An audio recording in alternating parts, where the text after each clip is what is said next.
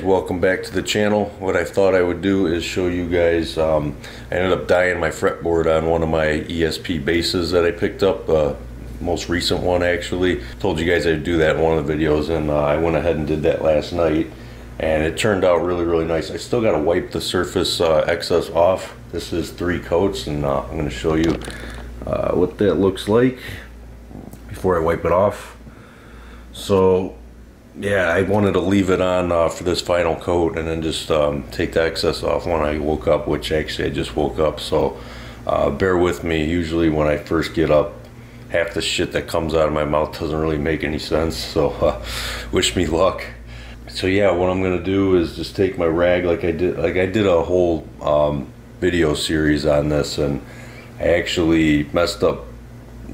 I messed up pretty bad on the initial start of staining my fretboard on my Jackson Soloist, which I left in the video, and I explained what I did wrong and all that kind of stuff, just you know, for a good laugh and for basically educational purposes, to tell you, like, explain and show you what not to do.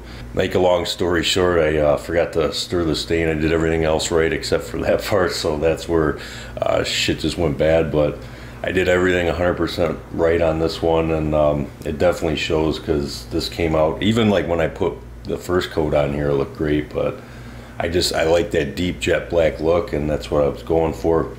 So this final coat I left on there overnight, and yeah, I'm gonna wipe it off real quick, and then I'll show you guys what it looks like after I'm done. So hang on a second. I'll make sure I provide a link in the description for you guys too. It was a part 4 series that I did on my Jackson where it was called Making It Pop. That's what I titled it, because it definitely pops. I'll actually show you what that looks like if you guys haven't seen that video, which you will if you decide to watch it. If not, that's cool too. Then leave. Just kidding. But yeah, that's how it ended up coming out, as opposed to that just gaudy rosewood look that I just don't care for. I'm just not into a rosewood look on most guitars. Some of them pass, but and for the most part, I don't get into it. I don't know, something about the ebony look on guitars, it almost looks like the guitar is worth more than it really is. This is my opinion. I always liked ebony. Just really sets off the, especially depending on what color of the guitar. Like this one, it makes like a night and day difference on it. At some point I'm going to go ahead and dye my other bass, and dye that rosewood fretboard too, and do the same thing to this one. Or yeah, I told you I don't make very much sense when I first wake up. I'm going to dye that fretboard the same as this one. So let me know in the description if you want to do if you want me to do a video series on that one. I'll make sure I do it when I'm not half asleep, so I make a little more sense when I actually talk. I can go back and laugh at these videos too.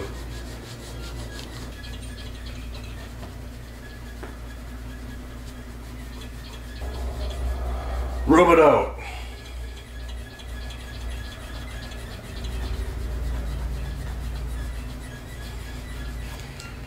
Oh, Kev, you're so silly. Yeah, this is pretty much like jet black. I love it. And believe it or not, this was actually a bit easier to do than the guitars, just simply because you have a longer scale, 25.5 to 26.5, 27, depending on what guitar you have, and then got a 35-inch scale to work with, so you got that much more space between the frets when you go to sand it. Yeah, it was just a lot easier to do. It took a little bit more time, but I really don't care, because the end result, it just looks really amazing. Provided that you did it right the first time, Kev. Dumbass. But you guys will see what I'm talking about if you go and watch those videos. Guys, just real quick before I go and throw my strings on and start setting this bass up, let me show you what the final product. I finally got around to finishing. What I want to do is give it a really good cleaning and polish up all the hardware and things like that, just so this thing, because it was oxidized quite a bit. So this is that other bass that I picked up locally, the duplicate of the I can't even say it, the F-415 Flame Maple. So I went and polished everything on the bridge. Yeah, it just made a world of difference. Polished the knobs, And then I also polished the tuning pegs, top and bottom. I'll flip this over. As you can see right there, I mean, everything just looks brand spanking new now. I'll leave the name for you guys in the description so you can pick some up. It works awesome on this kind of hardware on guitars. So here's the final product on the ebony fretboard. It's been done for a while. I just haven't got around to making a video on all this yet because I wanted to, like I said, I wanted to clean up the hardware and everything, just make this thing look as brand spanking new as possible. But that's how it looks right now. There might be a little bit of dust and shit on here, but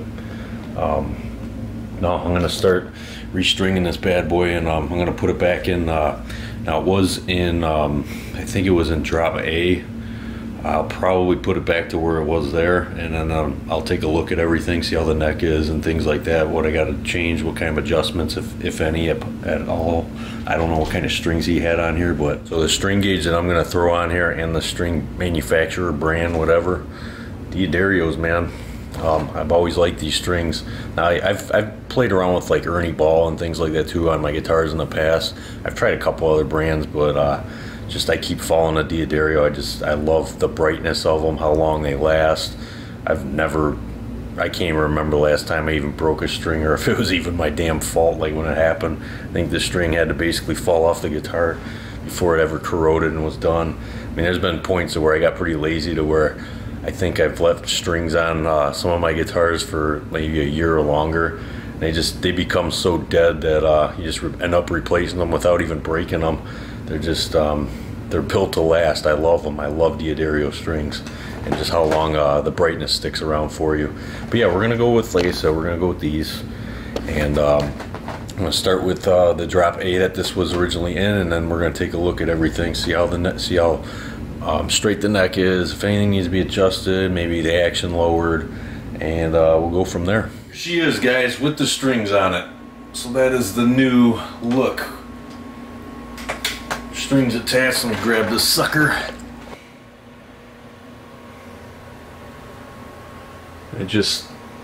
Why is my camera doing this again? I'll never figure this out. This camera's just too smart for my stupid ass. But no, yeah, really, like I said, it sets off that transparent black finish a lot better when you got a dyed board like that. No, I love it, man. Sounds great, plays great. I got these new strings on here. I mean, that sounds disgustingly brutal.